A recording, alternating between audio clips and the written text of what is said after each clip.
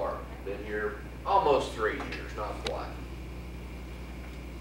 I've got an education degree, supposed to be teaching biology, chemistry, and physics. What in the world am I doing in truck?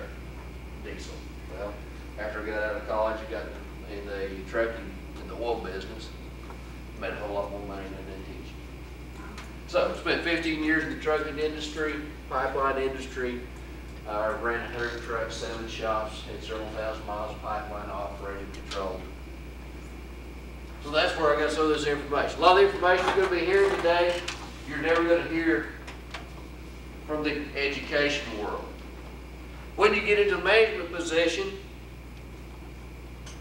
you're going to be able to go to some seminars. You're going to have this little seminar, 4-day seminar in Dallas, $400 or $900 or $1,000.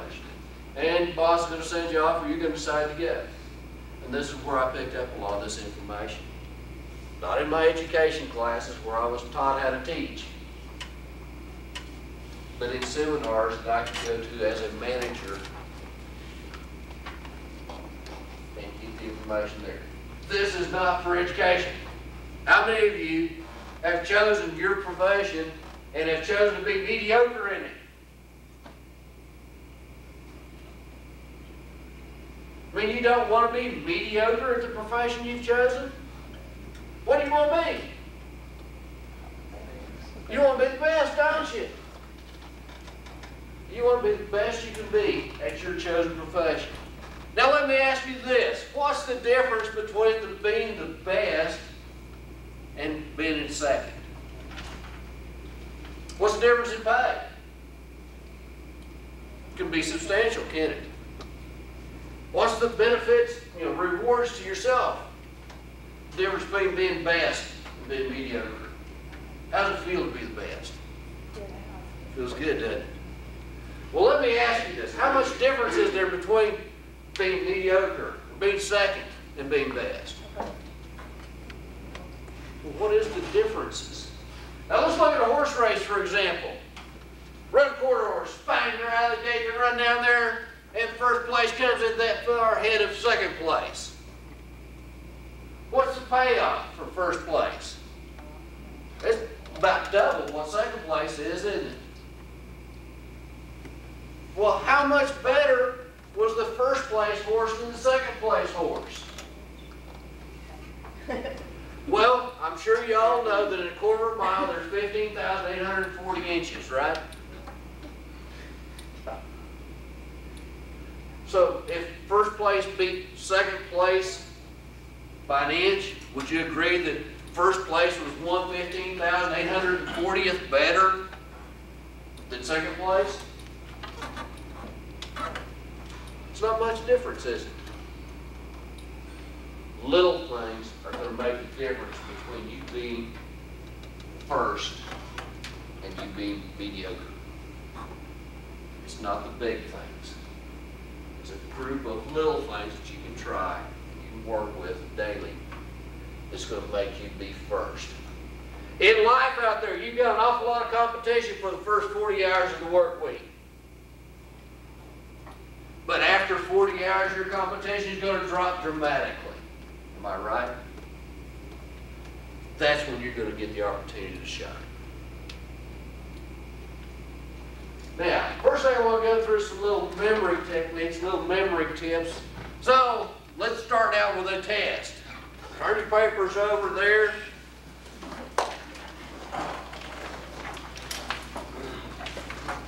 Oh, need one? Anybody else need one?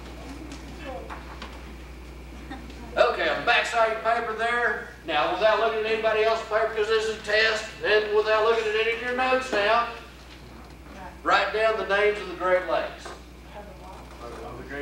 The Great Lakes. Okay, everybody that I didn't call their names, I got the name on here. How many are there? How many are there? Well, everybody got them down now? Everybody got all of them down? Okay, now what if I give you a little tip? What if I tell you that the first letter in all the names, if we put the first letter together, spells homes? starts with an H? Huron. What starts with an O? Ontario. What starts with an M? I had that one. What starts with an E? What starts with an S? That wasn't tough at all, was it? Now, probably after I told you homes, probably after I gave you that little memory tip, some of them came to mind, didn't they? Maybe not all of them, but some of them came to mind. Okay, this is a little memory trick. This one you've probably seen before in high school, grade school. You might use the first letter of each word. You try to remember, make a silly sentence or whatever out of it. But it works. How many of you think you have a fantastic memory? All right. The rest of you are all wrong. The rest of you are all wrong. You remember everything you have seen, smelled, touched, tasted in your whole life. Sometimes we just have a hard time recalling it when we need it. Just have a hard time recalling it when we need it. You remember everything. They've done a lot of research on this. One specific thing I can think of was a lady about 93, 94, was having some brain type surgery, and they went in and touched some electrodes in her brain, stimulated some area in her brain. When she came back out of surgery, she said, you know, I had the most fantastic memory. I remembered my 5th birthday. I remember my friend Susie was there, my friend Bill was there, my friend, and Susie had this beautiful dress on. I just remember how much I loved it, and it had these kind of flowers and these ruffles and this. And I remember the birthday cake Mom made. It was a beautiful strawberry cake, and it smelled so great. Something this woman had not remembered, had completely forgotten, was completely gone. She hadn't recalled it in years. All of those memories, everything you have seen, smelled, touched, tasted, are there in your brain. You just have a hard time recalling them sometimes. Now, how many of you ever bought groceries? How many of you make this big old long list as you're going down buying groceries? You check this. Yeah, I got the bread now. Yeah, I got the potatoes now. Oh, shoot. Here in the middle of the list, you didn't have one checked off, so you got to go back here 3 aisles, right? Get this one over here. Do that? Okay, so we're all practicing buying groceries at some time in the life. Okay, so I'm going to give you a grocery list now. Don't write it down. You just need to remember this. We're going to go buy groceries. And we need some watermelon and potatoes and milk and bread. Now, don't be writing down. And frosted flakes and sausage. And some Longhorn cheese and some strawberry ice cream. And let's pick up a frozen pizza while we're there. And let's see, we need some light bulbs because the light bulb burned out the other day. And some paper towels. And let's get a TV guide because we've got a new season starting right now, so we can see what those new shows are going to be, right? Okay, what was the first thing on the list? What was the last thing on the list? TV guide. What was the 5th thing on the list? Whoa. What was the 4th thing on the list? Bread.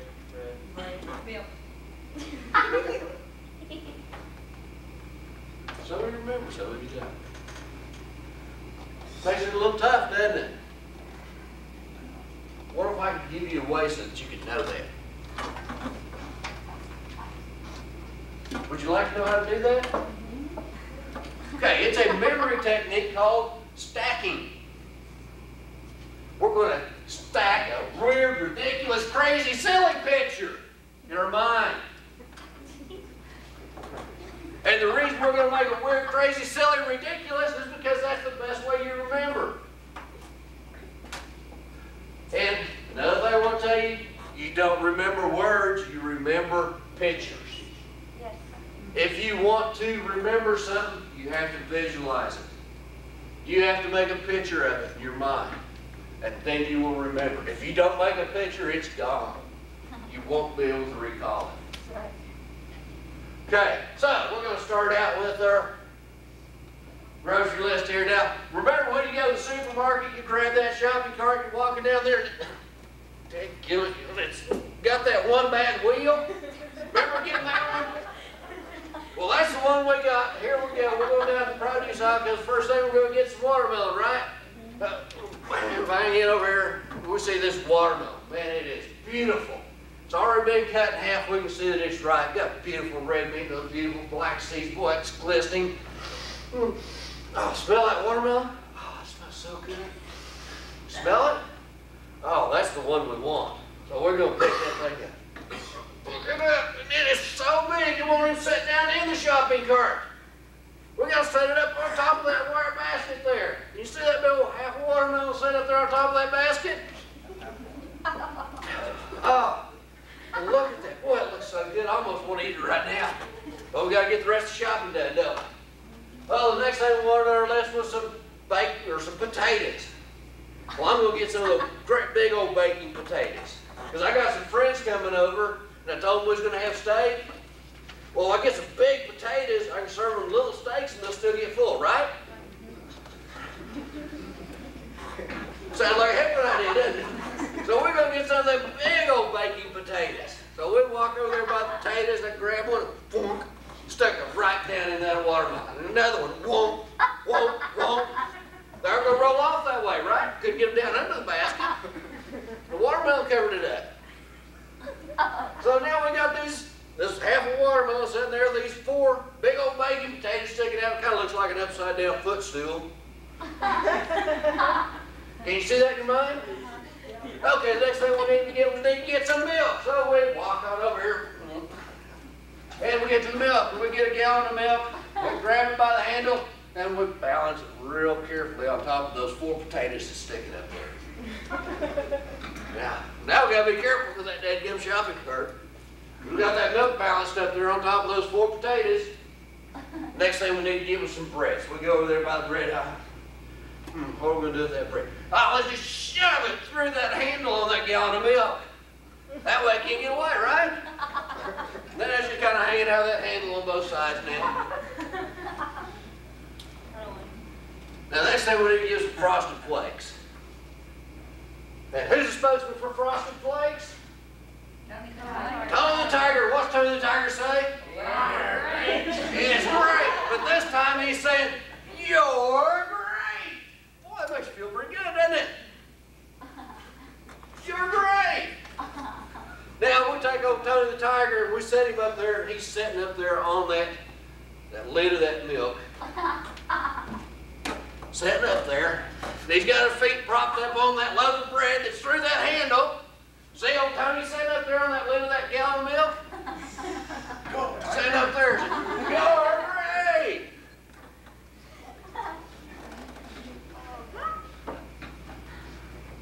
Now, the next thing we look at does old Tony, he's got something up there in his eye. He's looking through it like a telescope. The next thing we need to get on our grocery list is some sausage. Guess what he's holding there in his hand? A big old roll of sausage, one of those 2 or 3 pound rolls of sausage, looking over there, and he said, you're great! Well, what's he looking at? Sausage. No, he's looking at that Longhorn over there, because we need to get some Longhorn cheese. Now, this Longhorn that he's looking at over there, that body on that Longhorn, it's got one of them half-roundeds, like Longhorn cheese. You'll got Longhorn bull standing over there. We've got this funny body that's made out of cheese. And the next thing we need to give us some strawberry ice cream. So remember that old bull, you know, to get up on top of their shoulders? We're going to take a big old dip of that strawberry ice cream in our picture. We're going to put it right up on top of that flat on that Longhorn cheese. And what's going to happen to that ice cream? It's going to melt, isn't it? What color is that stripe coming down that Longhorn cheese? The nice pink red color, isn't it? Now, what we have on our grocery list so far? Watermelon, potatoes, milk, bread, Frosted Flakes, sausage, Longhorn cheese, and strawberry ice cream. Well, you guys can remember a grocery list. Okay, now we got our bull out there. What do bulls and cows normally they do when they're out in pasture? They're out there eating our table. What's this old bull eating? Instead of eating grass, he's eating frozen pizza. Flying out through the mountain, feeding on that frozen pizza. And the next thing we need to get some light bulbs. Remember this is a longhorn? So guess what's coming out of that horn? See these fluorescent tubes up here? Little light bulbs. Got fluorescent horns coming out. And we need to get some paper towels. What are we going to do with those paper towels? Oh, well, let's just slide those things right down those fluorescent tubes. That's got bell rolls of paper towels on each side of its head now. What was the last thing we need to get? TV guide. TV guide. Well, what color are paper towels normally? Kind of pastel, white. You know, they got all these little flowers and designs along the side. When we start looking at these paper towels, and what's on those paper towels? There's a front cover of TV guide. Every time we pull it, another cover of TV guide. Now, what do we got on our grocery list? Watermelon, potatoes, milk, bread, frosted flakes, sausage, longhorn cheese, strawberry ice cream, light bulbs,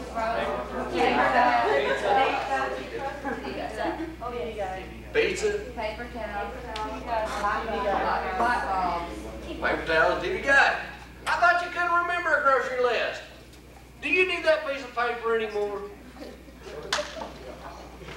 What was the fifth thing on the grocery list? Sausage.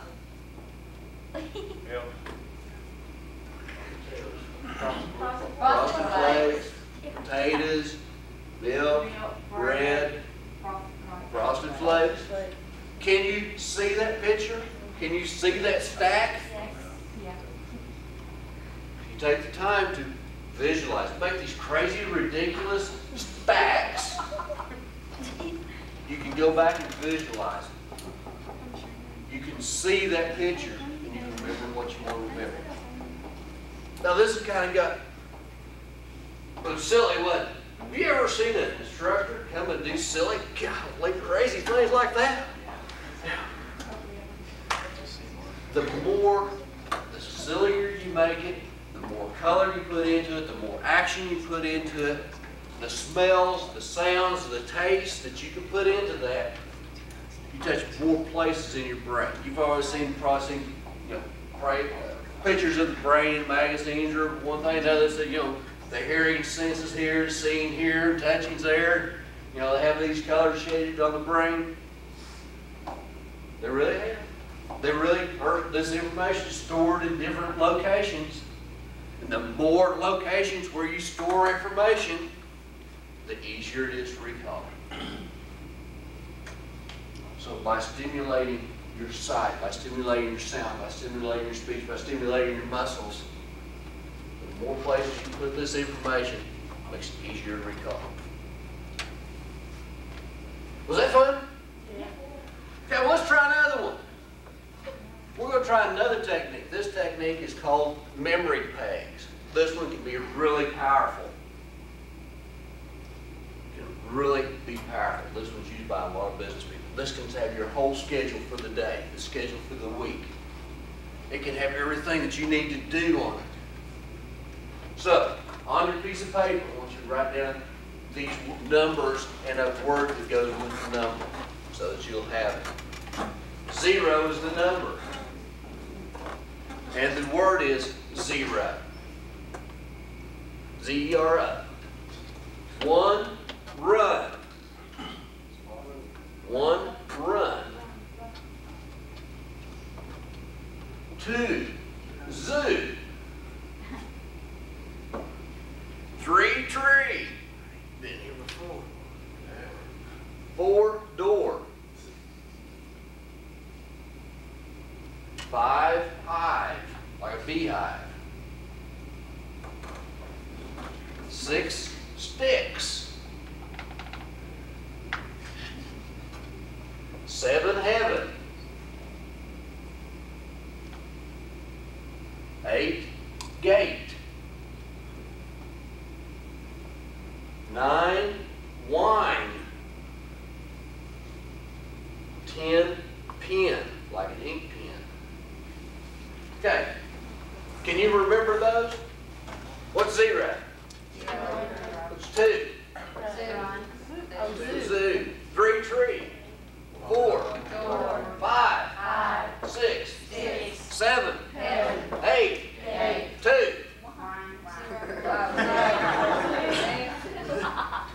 9. 10.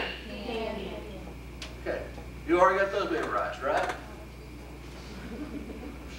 Makes it easy, doesn't it? When they rhyme, 1 run, 2 zoo, 3 tree, 4 door, 5 high, 6 stick, 7, 7, 8, 8, 9, 1, 10, 10. See them list up to 100. 11 shelf, 12,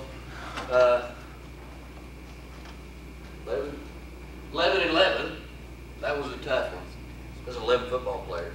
12 shelf, 13 flirty, 14 flirty, 15 lifting. Go on and on and on. But we're going to work with these beginning 10.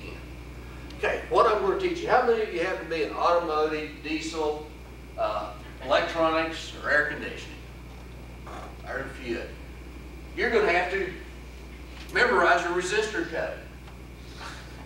Little electronic device that's got little paint stripes on it. And each one of those little paint stripes represents a number. For the rest of you, this is going to be complete nonsense. And if you can remember nonsense, you can remember anything, right? If you can remember nonsense, you can remember anything. So, we'll start out with our zero. And we're going to draw a picture in our mind again. Because we remember by pictures, we don't remember words. In our picture in mind, remember the Japanese airplane? Tora, or whatever. On that Japanese airplane, they had a big old red ball, didn't it? Red circle. Well, in our airplane, instead of being a red circle, it's a black circle. Is that big old black circle on that zero? That airplane, I see it in an air show or whatever. Okay, zero is zero, which is an airplane. And what color is the black ball? What color is the circle? Black. Black. Okay. What if we want to remember something besides just black? We can write anything we want to on that black circle, can't we? We can write a name, a date, an object. And what's flying that zero?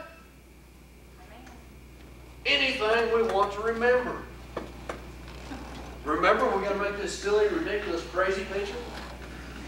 So, what's flying that airplane? Anything we want to remember. And what color is the spot on that airplane? Black. Okay, to the zoo. What's the favorite thing of kids when they go to the zoo? The monkeys, isn't it? We all like to watch the monkeys. Well, we've gone over to this big old cage, and this got a big old ape in there. And he's ready, look at me, and he's got something gray, and he's ready to throw it at you. And this ape is a big old red ape. I mean, a red ape. Can you see him? And what's that sign say up there above that ape? Anything you want to remember, if you'll visualize it on that sign. Any name, date, fact, figure, number that you need to remember, you can put it on that sign. If you will visualize that writing on there. And what they getting ready to throw at you, anything you want to remember. Tree.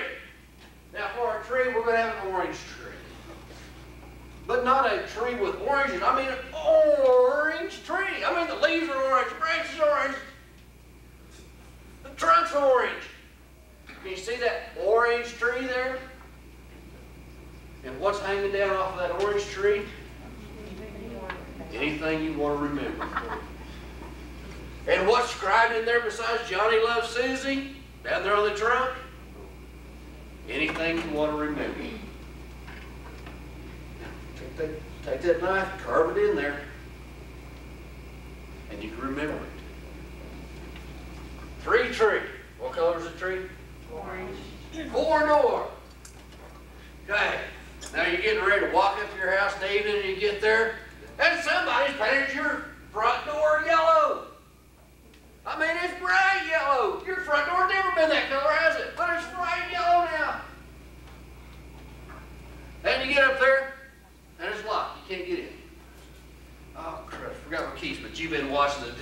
shows, right? You know how to take care of this. Boom! And you bust through that big old yellow door. And there's a whole bunch of your friends and they yell.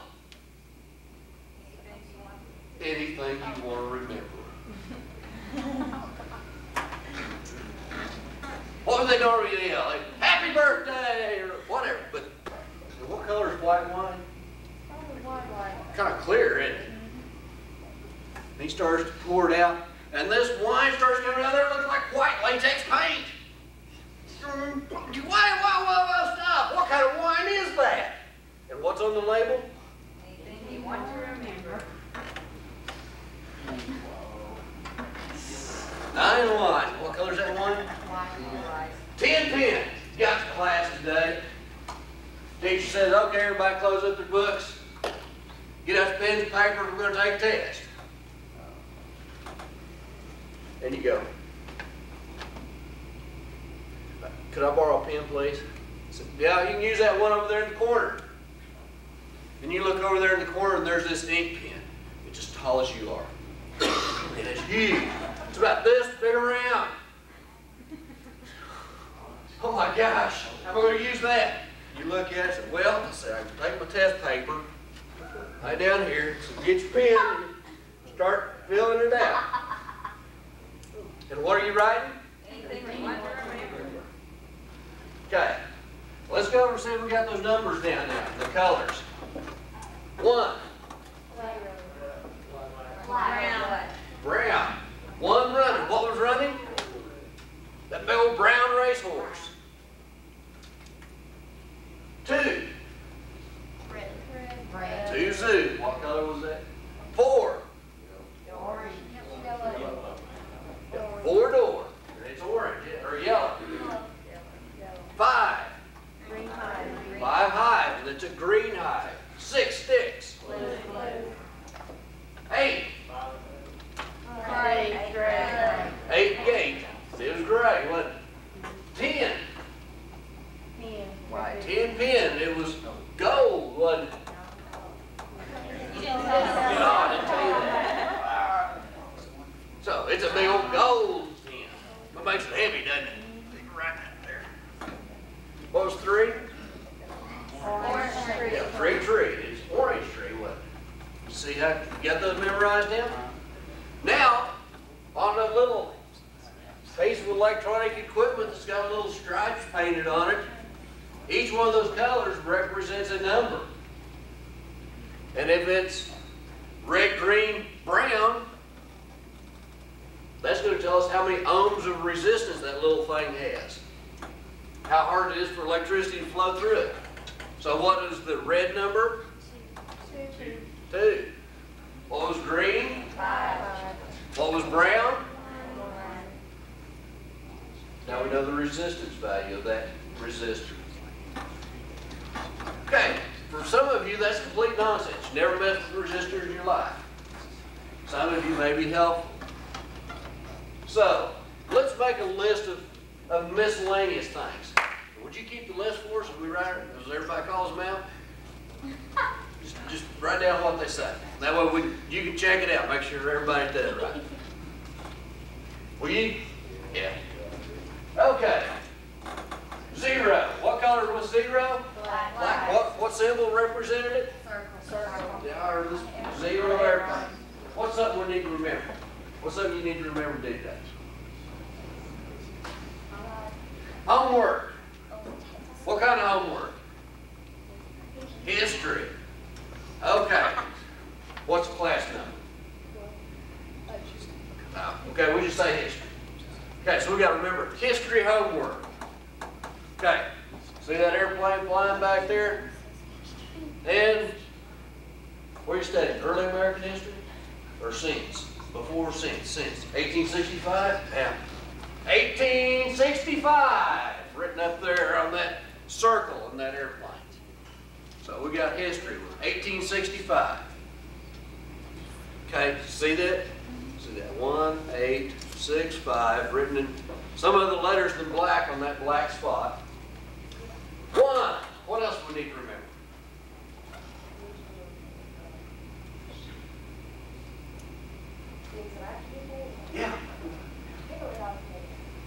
Pick up daughter? Okay. Pick up daughter from daycare. And what was the picture for one? A racehorse. So who's up there on that horse? Baby. A baby's up there on that horse.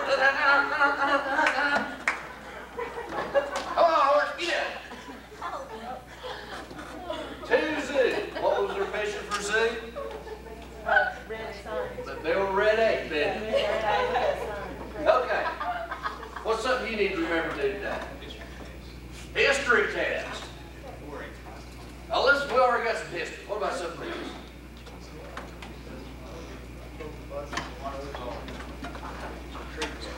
Trig test. Okay, we got a trig test. Let's see, 2 zoos. And what do we got that big old red ape in there doing?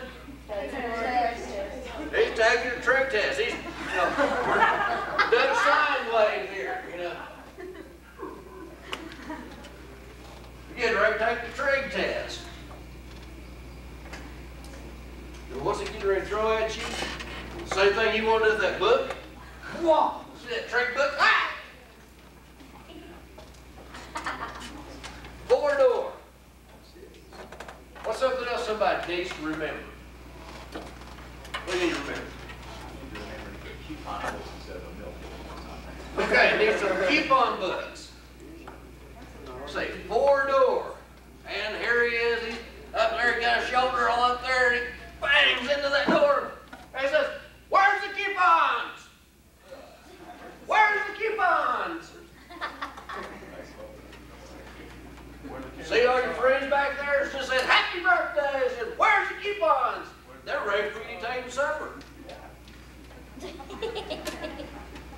6 sticks. What's something you need to remember? Call my mother.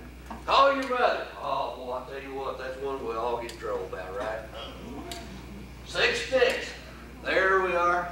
Set up the old pile of sticks. And Mom has already said it's time to go to bed. And what are you going to do? "Mama, I can't get them all by myself. Mama, come help me." Right? 6 sticks. 7. What do you need to remember? No.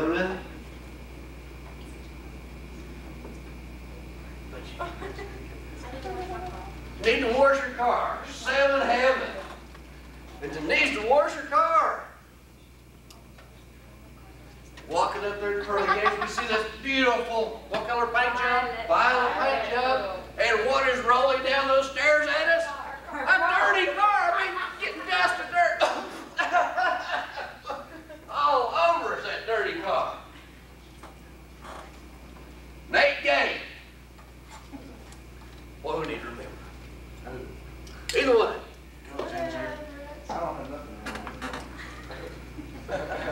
What's up, somebody got to remember? I need to go to work. Need to get to work. When? Tonight. At what time? At 5 5. o'clock. 8 gate. And what's on that sign? Open at 5 o'clock. That big old gate there, 8 gate. 5 o'clock. We open up. Okay, what's something else somebody needs to remember? Go to the unemployment office after school. Unemployment office. So they get 9 wine. And when you go to the unemployment office, you open the door and they go, "Hey, great deal, we're going to celebrate. Here, let's have a bottle of champagne, white wine. We got you a great job." Down there at the unemployment office. Boy, all right, got you. We're going to celebrate this bottle of wine. We got a great job for you. Okay, that's probably enough. Now, the list that I gave you with the colors and whatever we'll call list 1. The list that we just made up, I'm going to call list 2. What was item number 3 on list 1? Tree. What color was that tree? Orange. What was number 3 on list number 2? We didn't have one. Oh, we skipped 3? What was number 4? Coupon books. Coupon books. 4-door. Crash that door and say, "Where's the coupons?" Okay? What was number 8 on list 2? Oh, 5 o'clock, good work. 8 gate. What was written on that gate? Go to work at 5 o'clock. What was number 6 on list 1? No, list 1. Blue sticks, what? Yeah, somebody said what was number 6 on list number 2? Oh, your mother, wasn't it? Does this work? How many of you thought that you could have 2 different lists of 10 items or 11 items and be able to keep them separated? You know, remember them, but keep them separated too. Is your memory any better than it was a few minutes ago? No, you got the same memory you always had. But you learned a technique. You learned a technique to help you recall. You have a fantastic memory. Everything you've ever seen, smelled, tasted, done in your whole life is in your brain. Sometimes you just can't recall it when you want it. There's a whole group of these memory techniques. We just touched a couple of them. I've got a floppy disk at home. It's a shareware program called Memory Master. After you go through 10 or 12 of these techniques and learn how to use them, they say you can flip through a magazine and memorize it. You can go out to Las Vegas and play cards, and you can remember every card that's been played. And what does that tell you? You're not gonna win. What card's left, isn't it? It's not that you don't have a good memory, it's that you never have been taught how to recall. And those techniques and tips are out there. How many of you think that if you'd been taught how to do this in about the 2nd grade, that you might be better off right now?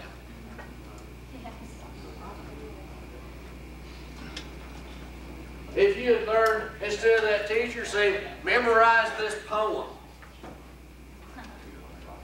If that teacher had said, this is how to memorize the poem and told you a technique, would you be better off?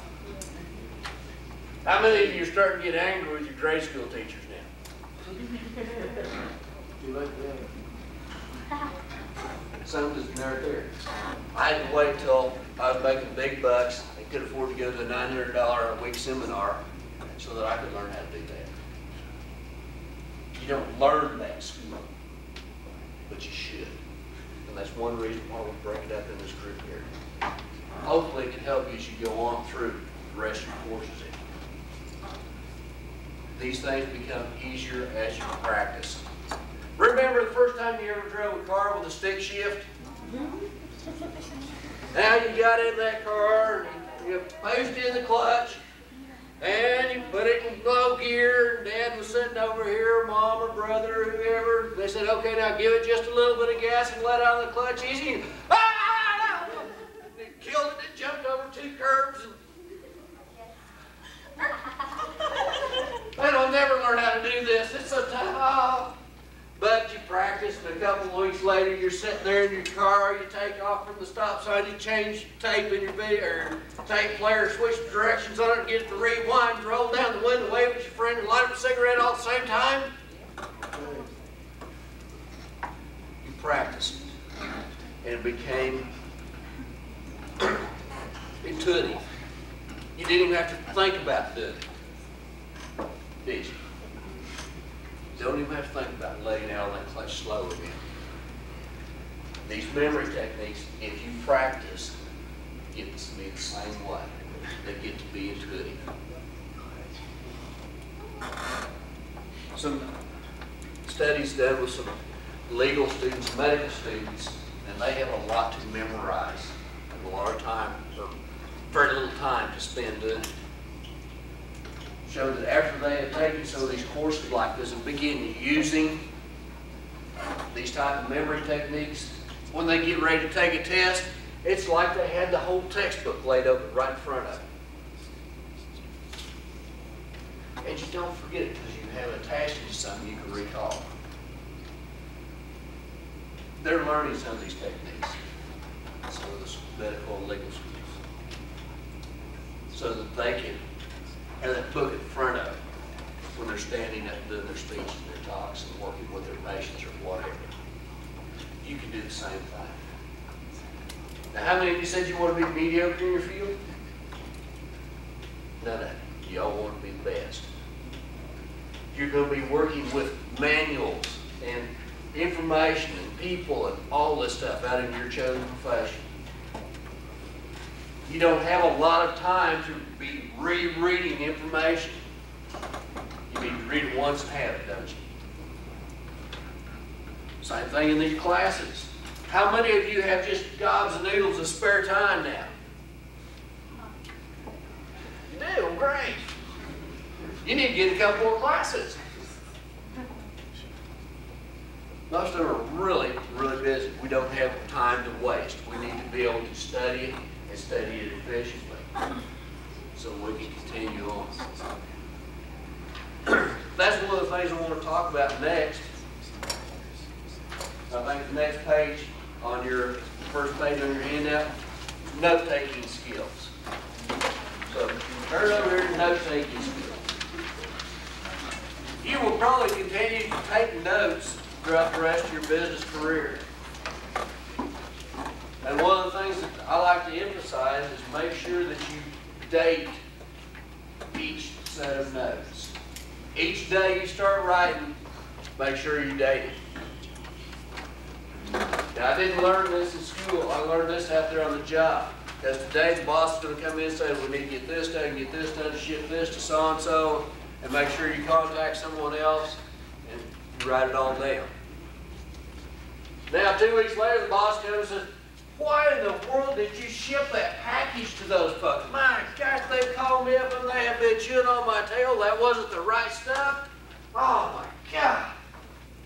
Why in the world did you ship it? And you flip back about 2 weeks pages and said, because right here is where you told me to ship it.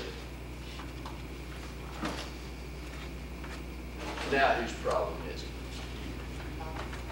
Okay, another thing you can do with that list on those days we all have, where God, I can't do anything right, I've never get anything done, I've worked all day today, and I haven't accomplished a darn thing. I must really be a sorry person. But you can look back at that list and say, oh, I got that done, I got this done, I got this done, I got this done. Maybe I did accomplish something today. Maybe I'm not such a sorry person. I am getting things done. And I got it done the way people wanted it done. Hey, I'm all right. I'm okay. That list, that notebook can help you do that. So date your notes and continue to use your notes. Continue to take notes throughout your business career. Keep your notes separated here at school. If you take your history notes and turn over 2 pages, take your English notes and turn another page, and take your math notes, then when you get ready to study for your English test, you turn over here and you read this page of English notes, and you flip through for 10 more pages to find the next day's English notes. You flip through another 5 pages to look at the next day's English notes. You've wasted time. Keep all your English notes together, your history notes together, and the ones from your chosen profession, keep those notes together. That way when you get ready to study them, they're all right there in nice and neat order, and you don't have to waste time trying to find them. Keep them organized. Try to write your notes in outline form. Guess what I'm looking at up here as I walk by? Looking at an outline, all right. How was your textbook written? An outline. What is your instructor speaking from? An outline. Why do we write outlines? It helps us keep things organized. If things are organized, we can remember them better. Write your notes in outline form so that they will flow and they make sense and that you can remember them better. As you write your notes, use your own words instead of the instructors. Use words that you understand. If you write those down in words that you understand, they'll mean a lot more to you. But 2 or 3 days later or a week later when you get ready to study for that test. As the instructor gives examples, or writes something on the board, or gives a formula, or anything like this, dates, names, make sure you have those down exactly like they were written. What happens if you write down the formula wrong, and then you go and work a bunch of problems using that formula? Every one of those problems is wrong, isn't it? Because you wrote the original formula down wrong. So make sure that you write this specific information down exactly like it's presented to you. Make sure that you correctly record all names, dates, formulas, equations, rules, etc. Be sure to write down everything the instructor emphasizes. Be sure to write down everything the instructor emphasizes. Be sure to write down everything that I say 2 or 3 times. Be sure to write down everything I say 2 or 3 times. Be sure to write down everything I say 2 or 3 times. Okay, we've got in our class with you, the one that you paid me to share information with you. We have 75 to 90 hours that we're going to be together in that classroom. I've got a lot of information that the people that are going to hire you have said, these people need to know this. 75 hours is not a lot of time to give you a bunch of information. I'm not going to stand up here and repeat myself a bunch of times, over and over and over again, just to hear myself talk. Because we got a lot of stuff we need to cover. If I repeat it, guess what? It's probably important to you. It's probably important to those folks that are going to hire you when you graduate. So, when the instructor changes inflection, when they start talking soft, or when they start talking loud, or when they repeat themselves, make sure you got that information down. You're going to see it again. It's either going to be on a test or you're going to need it as your job. Over at the LRC library, there's a set of tapes that you may want to take a look at sometime. You've probably seen them advertised on TV. It's called Where There's a Will, There's an A. And instead of charging you $79.95, like they do on TV if you order them, they're only $49.95 for you to view them over at the LRC, right?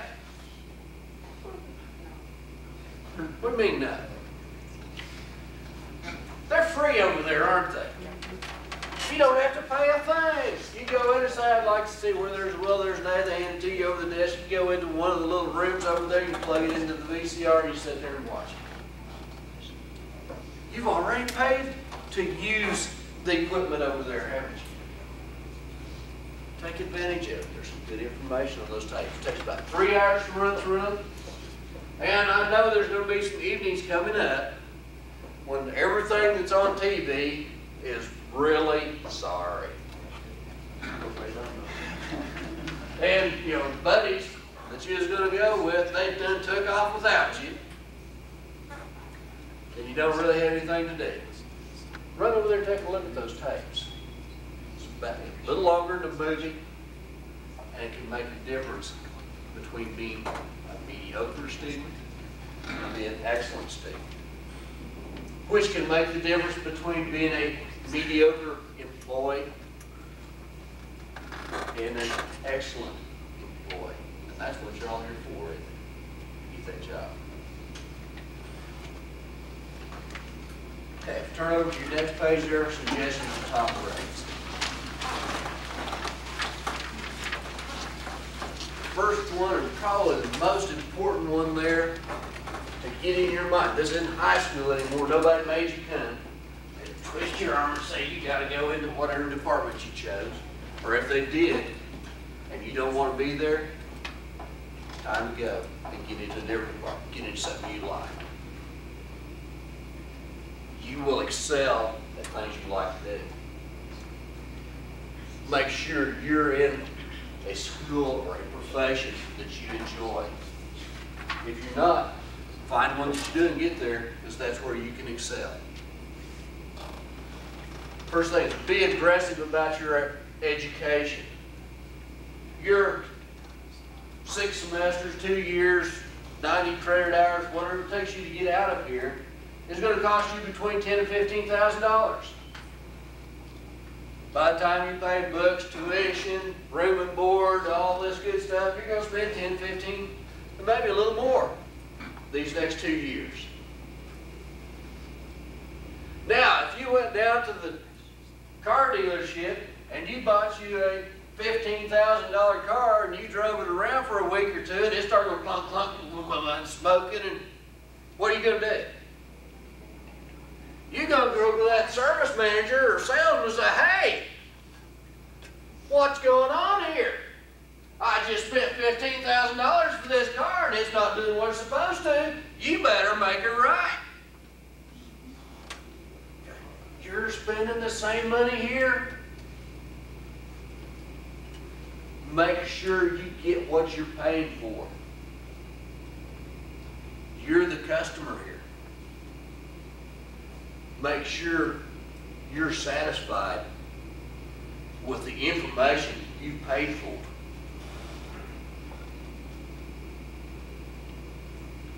You hired me to share information with you and lead you towards a goal in your life, a goal in your education. You paid me, didn't you? You paid for my time. When you show up for class, you're using up some of what you paid for. If you don't show up, guess what? I get to pay anyway. And I don't even have to worry about looking at your face, do I? Be aggressive about your education. You're paying for it, get what you paid for. If you have an instructor that's not giving you what you paid for, let somebody know. Talk to the instructor, talk to the department head, talk to somebody. Be aggressive about your education. It's important to you. You've already paid for it. Get what you paid for. Use the tools of big business. Why do big businesses use computers and copiers and telephones and faxes and recorders? Why do they do that? It saves time, doesn't it? How much extra time did you say you had? Not much, did you? So use the tools of big business. These tools are going to save time. If they save work time, what can you do with some of that other little bit of time you have? You can relax, can't you? You enjoy yourself. We all need to have some relaxing time. It's a time for meditation, quiet time, but we've also got to get a lot accomplished. Use your time wisely. Next one there says neatness on papers counts. Studies have shown that if we take the same words, commas, periods, and handwrite them, and have somebody type them, and have somebody run them through a word processor on the computer, and then hand them out to a bunch of English teachers, guess which one gets the best grade? The computer written paper will get the best grade. Why is that? Well, what about handwriting? If it's tough to read, none of us enjoy doing it, and that teacher doesn't either enjoy reading. What about that typewritten paper? What's the difference between it and that computer paper? On that typewritten page, if you got 3 or 4 mistakes in it, are you going to type that whole page over again? I'm not. Now, these little fat fingers only go about 30 words a minute. I'm not going to type that whole page over again. I'm going to save it out there and say maybe they'll miss those 3 or 4 mistakes. But what does it take to correct those 3 or 4 mistakes on the computer? You move the little cursor up there and you type in an A instead of an E and print it. We didn't have to type the whole paper again. Computer written paper will receive the best grade. Is that fair? No. It's not fair. All the other papers, they had the same words, same commas, same periods. But if anybody ever told you the world was fair, they lied to you. But if you know what is to your advantage, you can use it. know what the advantages are, you may be the one that gets left behind. Use those tools in big business. Use those computers to write your papers. They'll help you out. They'll get you a better grade. People who sit in the front row get the most attention. These guys sit right here. It's a lot easier for me to make eye contact with them than those way back over there. And when you sit back there, what do you see? You know, you see where I slept sideways on the pillow, and got the funny hair back there, and see where that bald spot is. You see the back of my baseball cap, and what do these folks up here on the front row see? You see the instructor, the person they've paid, they've hired to teach you. The folks back there on the back, they're seeing all those fancy hairdos, and the heads bobbing around. It's distracting their attention, and they're not seeing what the instructor's doing. All they're seeing is what's going on in front of them. They have to keep dodging around. You know, what's he writing up there now? And when you're sitting on the front row, how hard is it to ask a question? Just right there. Now, some of these classrooms over there in the classroom building, we got 40 or 50 in them. The only way you get in is from the end. You know, if you ask me a question, I got to go clear down over here at the end. Excuse me. Excuse me. Excuse me. Excuse me. Sorry. Let me get by here. Excuse me. Sorry, I stepped in. Oh, excuse me. Excuse me. What was your question? How many questions are you going to ask? Now, that's going to be the last one, isn't it? With that person up there on the front row, it's easy to ask it. Sit on the front row, you get the most attention, you get the least distractions. You'll get the best information. As you read your notes, or you're studying your notes, mark what you do not know. Big time saver here. Study what you don't know. You already know information about the field you're in. You know some information about the English class. You know some information about the history class because you've had them 2 or 3 times already. Study what you don't know. What's the use of wasting time studying and reading what you already know? It's a waste of time when you don't have the time. One of the examples that I found was a man that was taking 16 hours college classes. He was a roofing contractor. He had 3 roofing crews out there. Didn't have a whole lot of time, right? Because he had to go out and get bids. So to get his roofing done, he had to make sure that the lumber yards got the roofing materials there. He had to make sure he had all his hands showed up so that they could do the jobs when they were supposed to and when they were promised. Plus taking 16 hours college credit. Busy man. His solution was to write what he didn't know on a 3x5 card. And then as he sat in the pickup waiting for homeowners to come where he's going to give them a bid on what it's going to cost to do their roof, he studied what he did not know. You have time as you walk from the dorm to class, or as you walk from this class building to another class building, to look at some sentence on a 3x5 card, to study some of the things you don't know. Use it to your advantage. Now, what did we remember best when we first started this out? When I gave you that grocery list, remembered what thing? First and last, didn't we? You remember first and last best. So, instead of studying, cramming for 3 hours, how many first and last do you have? 1 first, 1 last. What if you break that up in little short 15 or 20-minute sessions? How many first and last do you have? You got a bunch of them, don't you? If you'll study in short sessions, you'll retain a lot more information.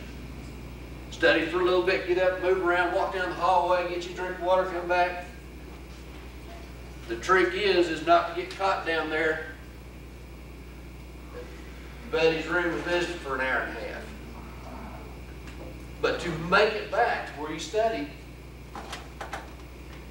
if you study in short sessions, you'll have a lot more first and last, and you'll remember a lot more information a lot quicker. How many of you ever been studying in the middle of the night, and you're looking there and you've read that same page 6 times, and you still don't know what the heck's on that thing? You ever been there? Yeah. I'm going to read that again. You're wasting time. It's not doing you any good at all. You need to study when you're well rested. Study when you're well rested. Study in short sessions. Study when you're well rested. Always go to class. So studies have shown that a typical 4-year degree will increase a person's earnings over $600,000 in their lifetime. Taking the number of hours that you would be in class and for a 4-year degree and dividing it out into that $600,000 extra earning, that comes to almost $1,000 an hour. If you miss that class, can you make up that $1,000 in your lifetime? If you miss that 1 hour class, do you miss that $1,000 in your lifetime? Sure might. Don't miss your classes. You already paid for them, so make sure you show up. Don't let hard courses fool you. You probably got a course that you've already looked at your course. What course you got to take? Well, that's going to be tough. Don't let it fool you. Don't let it worry you. If you're in a field that you enjoy, you can excel at it. There are several other tricks you can do. You can audit a course. Have you ever heard of auditing a course? That means you can go in there, you can pay your $145, sit in there at the course, take all the notes, but you don't ever get a grade for it. You don't ever take a test. But next semester, that tough course that you never thought you could pass, you can pay your $140 again for that 3 hours and take that course again.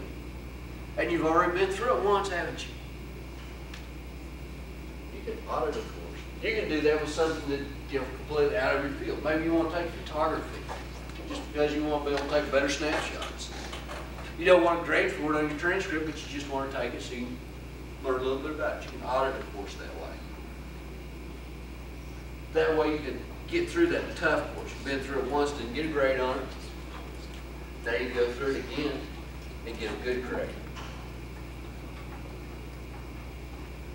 How much time do you spend talking to your buddy about that blind date he set up for you, or she set up for you? You spend a little time, don't you? How long is that blind date going to be? 2 or 3 hours? How long are you going to be in class with this sorry instructor? Well, not today. You're going to spend 75 to 90 hours with me, aren't you? Select your instructors carefully. There is a difference. Get what you pay for. Talk to the other students. Find out what they learned. Who did the job? Who would help them? Choose your instructor carefully when you have the opportunity. Very important. It can make a difference on how you succeed in that process. If you get your textbooks early, didn't have a chance this time, the next semester you're going to be pre-enrolling for school. If you go ahead and pick up your textbooks early and just read through that first 50 pages or so of that textbook. How are you doing compared to the rest of the class now? You're ahead of them, aren't you? When you get out ahead of everybody else, you're probably going to be successful.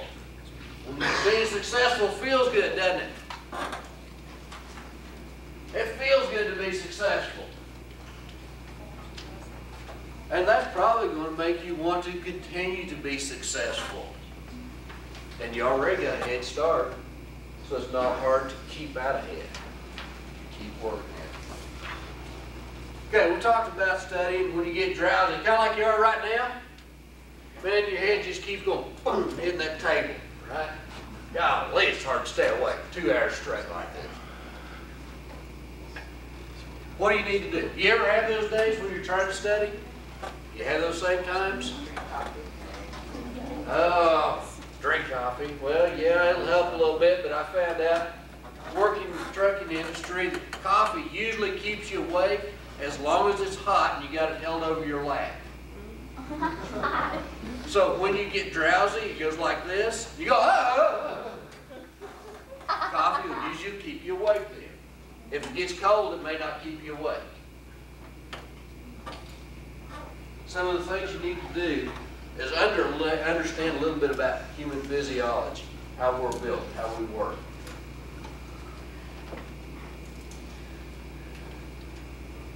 One of the easiest things that you can do while you're sitting here in your dorm room is this. Well, that's close. We got my recliner here. Put your feet up. What does that do for you? It allows the blood to go to your head. Same thing as first aid for a person that's in shock. We're trying to keep the blood flow to their head. Keep them from passing out. You're trying to keep them passing out, right? Get your feet lifted up. That'll help some. One of the best things you can do, same thing. What do you do when how many of you take a long road trip? Going out there driving 4, 5, 6 hours, 10 hours. Man, there in the middle of the night, about 4 o'clock in the morning, it gets really tough. What do? Stay away. Drink coffee, turn the radio up. Stop and get out and walk around. Take a nap. These are all good things. Did they help you drive safely? Did you get to your destination? Can you use the same techniques when you're trying to study and you get drowsy? Now, here you go. Kick this tire. Kick that tire. Now I feel better. Now I'm ready to go drive, right? I can drive another 15, 20, 30 minutes before I drive off the edge of the road again. Right?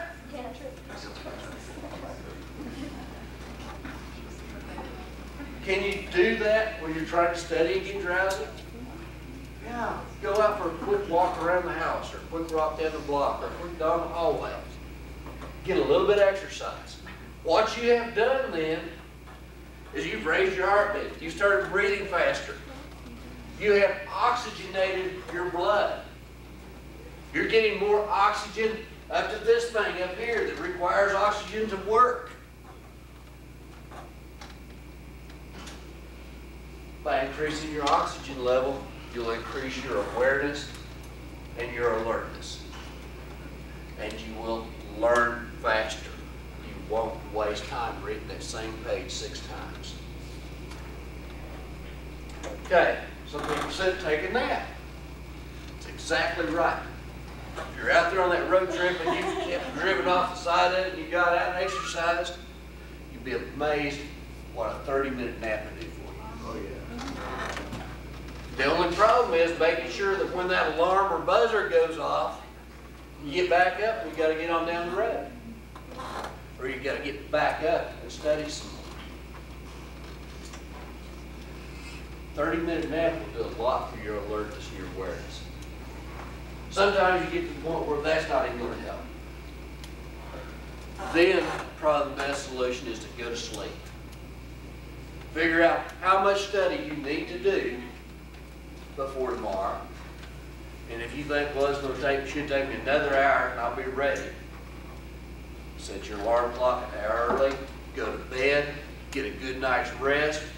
Then that hour in the morning of study is going to do you a lot more good. You're going to retain a lot more of that information when you're well rested.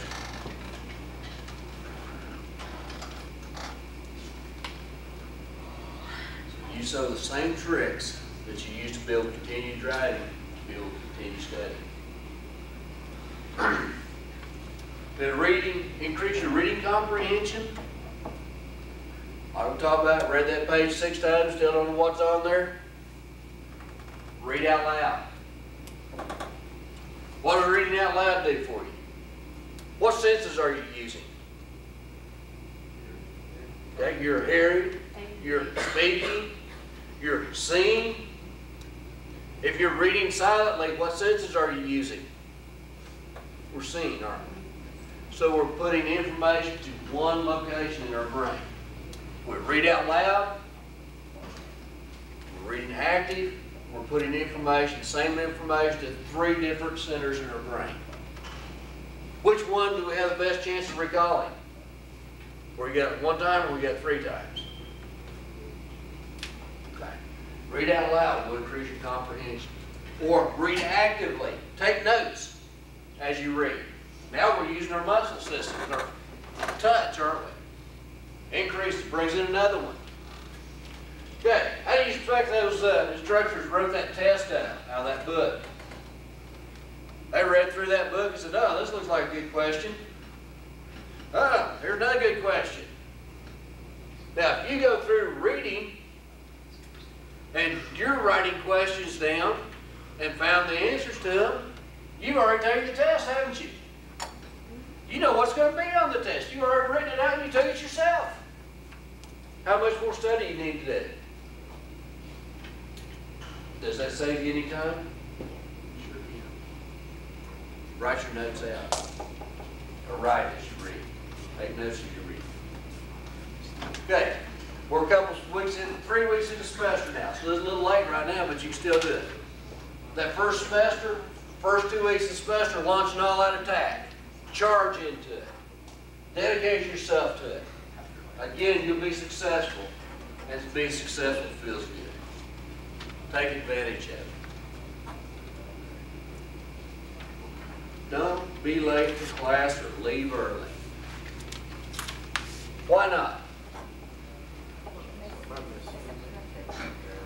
Yeah, you're probably going to miss something. Now I'm going to give you a test today. I got my test paper out here. And, yesterday, remember when we were talking about so-and-so? Well, I forgot to tell you that by doing this, to turn the defibrillator over to the decaffeinator and then twist around to the, and, okay, everybody understand that now? Okay, now you walk into class and I hand out the test. Guess what's going to be on that test? That information I just covered. That information that I forgot to tell you about yesterday. And when you walked in afterwards, guess what you missed? Always be there on time. Pick up those little tips. Little thing may not happen every day, but what's the difference between being best and being mediocre? Little things, isn't it? Okay. Never leave early, especially on test day. Is the first paper in on my desk the best one? Never. Very, very seldom. You know, it seems to be, people think, my gosh, how'd they get done with that so fast? They must have known everything and just, poured it out there on the paper. Doesn't happen. Don't be in a hurry to get out. Don't be in a hurry to finish that test up. Take your time with it. And guess what? If there's just 5 or 6 people left in that classroom, and question number 10, you go, hey, Mr. Ackermeyer, on question number 10 here, I don't quite understand what you mean by this wording here. Could you kind of clarify it for me? Well, guess what? I'm probably going to do it. So, well, remember, when we was talking on the board, 2 weeks ago, I drew this picture up there. Who's going to get the advantage of that? Everybody that's still there, aren't they? What about those folks that already headed out the door? They missed it. Is that fair? Did I cheat those folks that had already left? I'm probably not going to give an answer, but I do this because I like to share information with people. And I have a real hard time when somebody's asking me, hey, how does this work? I have a real hard time. I can't tell you that right now. draw it out of you, pull it out of you, so that you'll have it to take on with you the rest of your life. Always do extra credit work. This is probably the single biggest thing you can do to raise your grade. If the teacher says this is extra credit, you can do it if you want to, don't worry about it if you don't have to. Make yourself do it. Over there for me, once a semester we have a blood drive here on campus. My students, I say, all right, 3 extra points added to your final average if you participate in the blood drive. Either by donating blood or going out and handing out cookies and punch or whatever. Some people can't give blood. But if they go over there and donate their time for an hour, same thing. Now, what if you had an 89 after I averaged up all your score? What grade do you have? You got B, don't you? What if you went over there and spent an hour handing out cookies and punch? You got a 92. That's an A.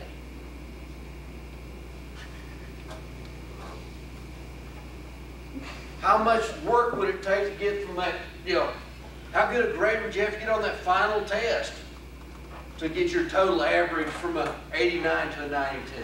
Probably couldn't even do it. Even if you made 100 or 110 or 120. How long did you have to study for that test? How many hours did you spend on homework to be able to raise your final average score 3 points? Probably a lot more than that 1 hour doing that extra credit work, or that 2 hours doing that extra credit work. Make extra credit work mandatory for yourself.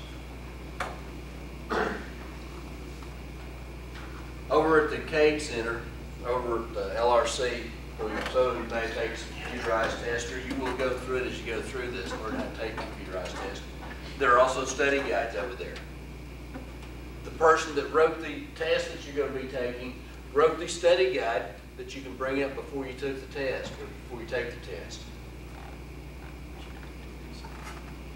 If you know what's on the study guide, you're probably going to know what's on the test. Take advantage of it. Use those study guides over there. Okay, how many of you ever took a test and no matter how much you study, you looked at a question there and you say, where did this come from? I don't have any idea in the world what they're even talking about. How many of you ever seen that? Yeah. Well, this is a list of techniques for making best guesses on tests. By studying the psychology of test writing, how people write tests, by studying a group of standardized tests, came up with a list of ways to guess best. Increase your chances, increase your odds. Instead of having 4-to-1 odds, now you get 2-to-1 odds. If you increase your chances from 4-to-1 to 2-to-1 and you're playing poker, what happens? You're more apt to win, aren't you? Right? This is the way you're more apt to win when you take tests, by increasing your chances on those questions you don't have any idea what it means. I actually saw one group of people, saw research on one group of people that went through an extended seminar on how to take tests, were given tests over information they had no idea about, never studied, never seen it in their life, and grades ran as high, or averaged up near 75% on information they knew nothing about, simply because they knew how to take a test. Has anybody ever told you that stuff before? How many of you started getting real upset with your grade school and high school teachers now? Never told you how to take a test. Okay. Multiple choice test. If 2 of the 4 choices are opposites, choose one of those 2. Get psychology of test writings. If there are opposites there, choose one of the 2 opposites. Now you've narrowed your choices down from 4 to 2. Your chances of guessing correctly are better, aren't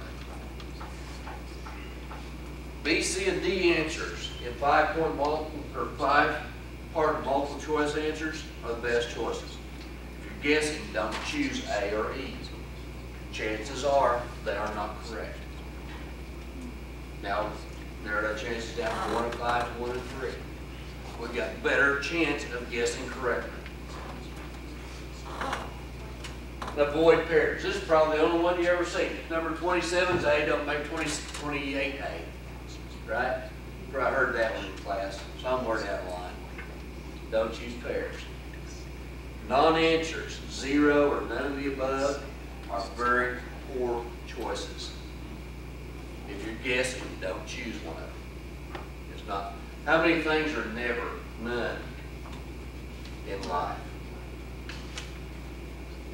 There aren't any, are there? Everything's shades of gray. It's always sometimes, maybe, might. Very few things are never or done. To a question asked for the most or least, pick the answer that's next to the most or least. Like in the example there, it says, choose the most of 4, 8, 9, 15, or 30. Choose 15. It's probably correct. Again, psychology of test writing. You don't normally put the answer to the outside. All of the above is generally a good guess. All of the above is generally a good guess. Longest multiple choice answers are good guesses. Why is that? Got more information, doesn't it? It'll be more specific. It's probably more correct. If 2 out of 4 choices are almost identical, pick the longest of the 2. Again, same reason. Probably again is more precise, more correct. If a question asks for a plural or singular answer, make sure that your answer is plural or singular on that multiple choice. Another big tip is an blank or a blank. If it says this is a, it's not going to be a apple, is it? It's going to be a cat. Whatever that word that comes after a is going to be a consonant, isn't it? Now if it says an, it's going to be apple, isn't it? Because after an comes a vowel. Match those up. Most instructors can use the English language fairly well. Times. So, use the English language and the rules of good English to help you with your tests. When limiting words such as all, never, always, must are used, false is usually a better choice. Very few things are that way in life. When general terms like most, some, usually, or might are used, that's the way most things in life are, aren't they? That's a good choice. Exaggerated, complex answers are generally false. Boy, I love those. This morning, earlier group, I had some students that are in there in class with me already. They started to see some of those wild, crazy. So, see, I've got a bad habit. I know these things here, so I could rearrange my test not to. Okay, answer every question. You'd be amazed how many test papers I get back from multiple choice tests and somebody left one out. Dumb. Take a guess. Fill in every blank. Man, even if it's ridiculous, maybe while the instructor's grading that paper, you make him laugh. And they give you at least partial credit for it, even if it was a stupid answer. Never leave a blank. Fill in everything.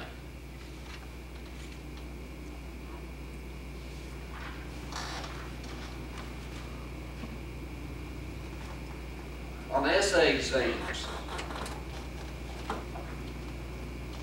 write neatly, write legibly, have a large volume. Paper and it's all one big long paragraph, What does that say to that teacher? I knew one thing about this. But if you got 4 or 5 paragraphs on that page, what does it say psychologically? I knew 4 or 5 different things about this. And guess what? Sometimes you might fool them if you said the same thing in paragraph 2 that you said in paragraph 1, but turn the words around sideways.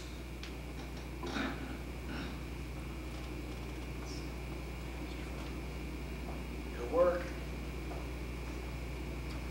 Now, probably doesn't make you any better student, but it can get you a better grade.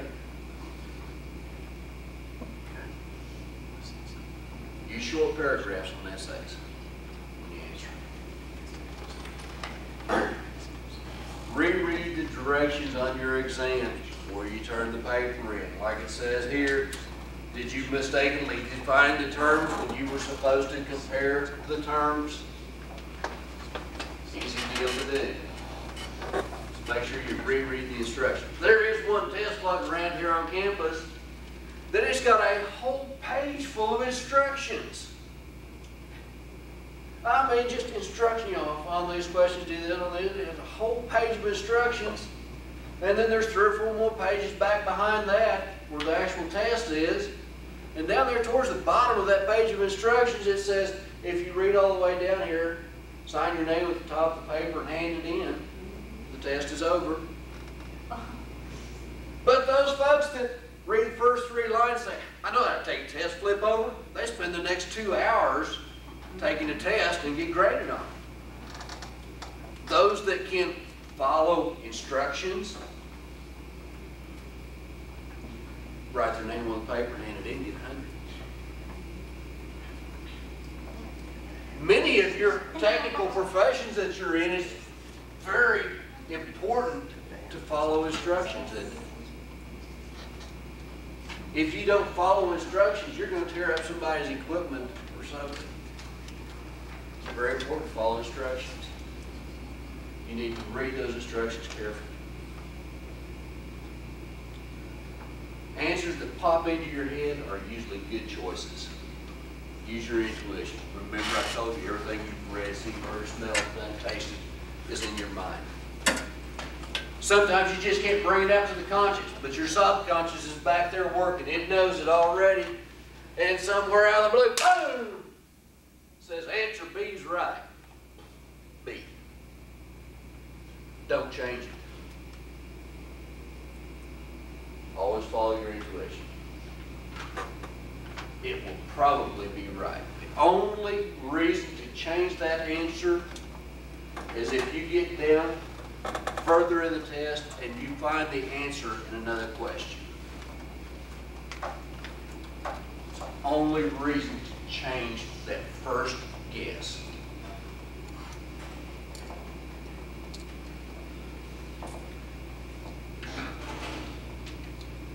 Always stay at the very end of the test. Be one of the last to leave. We'll talk about that before. Okay. Never turn in homework late, sloppily done, or unedited. For me, if it's a day late, if I decide to accept it because it's my prerogative, if I want to take late homework or not. If I do take it a day late, the best you're going to make is a 90. If it's 2 days late, the best you're going to make is an 80, because that's where I'm going to start subtracting. Don't turn in late. I don't have to take it. Don't turn it in sloppy, because if it's sloppy and it's hard to read, I get tired of reading all these papers. It's tough work to grade all that stuff. And if it's sloppy, I'm not pleased. I don't like to work any harder than I have to, just like you. Turn in neat. Have somebody else edit the paper for you. That's one of the best ways to write a good paper. You write it out. And then if you write it, you type it, and then you go right back and read it. You read what you think you wrote. How many of you ever turned in a paper that you thought was super great, good, and it came back and looked like you'd been stabbed to death? Bleeding everywhere. if you allow one of your friends to read that for you, they don't know what it is supposed to say. They read what it really does say. And then you can edit that. Return the favor.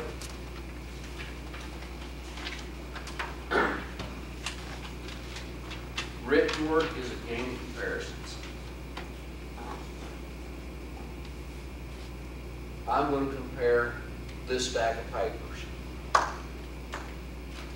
The neatest, best looking, and probably the one that gets closest to my instructions is going to get the A.